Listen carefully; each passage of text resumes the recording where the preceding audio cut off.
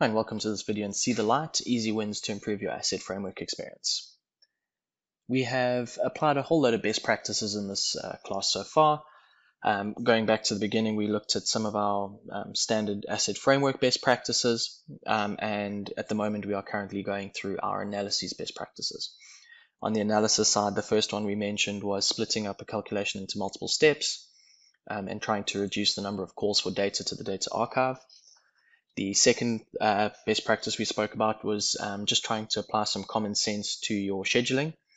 It is very easy to leave a periodic 1-minute schedule when testing your environment. So if you are experiencing high resources, it's often the first place you will find problems in the configuration of your analyses. Now we are going to start looking at the roll-up analysis. So in our case, the chief process engineer wants to monitor the average availability of all of our FFS units. And one of his colleagues suggested that he use the formula data reference because it's very easy to set up and it evaluates on the fly. So there is no data storage or no pi tags used. In order to create that formula, he went into PySystem Explorer, creates a variable called average availability, and then set the data reference to formula. Now, in the settings field, each of the availability attributes from each of the form, fill, and seal machines was provided with a parameter A to F. Now, important to note here that you can only have 26 parameters because our parameters are issued A to Z. Our equation is very simple. Just sum all the availabilities divided by 6, and you will have a availability value. Now that is one way of calculating the average availability using the formula. There is another way. When the engineer got back from some Pi asset framework training, he learned that there were roll-ups that you could configure. So if we have a look at packaging and go to the analyses tab, you can see we have a roll-up calculation, very similar in the beginning to the expression analysis where we give it a name, specify the analysis type, only the configuration is different. For an expression analysis, you go in and you type in your formula, your if statement, your steam calcs, whatever you want to do, and you output it to a variable.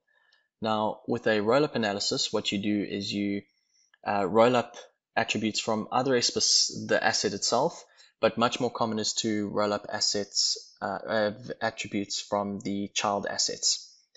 So if we have a look at this, packaging has 6 child assets. They are FFS 1 to 6.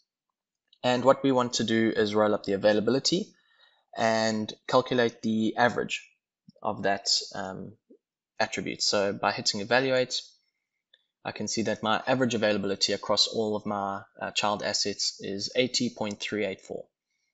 I've got my period scheduling configured. So in this case, we're doing it every minute. And what's going to happen now is that every minute, the system is going to take all of the availability values from my 6 assets, calculate the average, and write it out to the variable called average availability, dash rollup, I believe it's called. So if we go to our attributes, yes, average availability dash rollup. Now you'll see these are not exactly the same, but they are close enough to the decimal point. It just depends on when the value was triggered, because remember, we're not triggering them at exactly the same time. The major benefit of using the roll-up analysis is that I could change the number of child assets that I have, and let's say I no longer need form, fill, and seal machine unit number 1. I'll go ahead and delete it. I'll say OK. And now when I go to packaging, if I hit, we'll need to check in for that change to be logged in. Okay. If I hit refresh, we're going to run into this issue where the formula reference is trying to reference FFS01 availability. That asset no longer exists, so the system is unable to do the calculation successfully. In order to fix this, what I'd have to do is go to my settings, delete that in the template, and then divide by 5.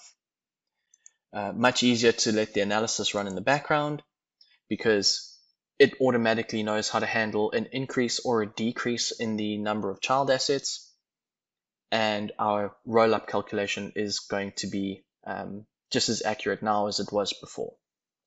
Cool, that's the last best practice we're going to go through in our videos. There are a few more for you to read through in the remainder of the course. I definitely wouldn't skip them. They're just slightly smaller and easier to digest as a exercise that you read through.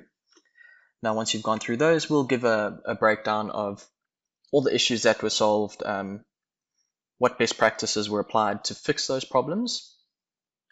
And if you feel like there's more research you'd like to go through, I definitely suggest heading over to either PySquare or learning.osisoft.com and taking advantage of the resources that are available for you there.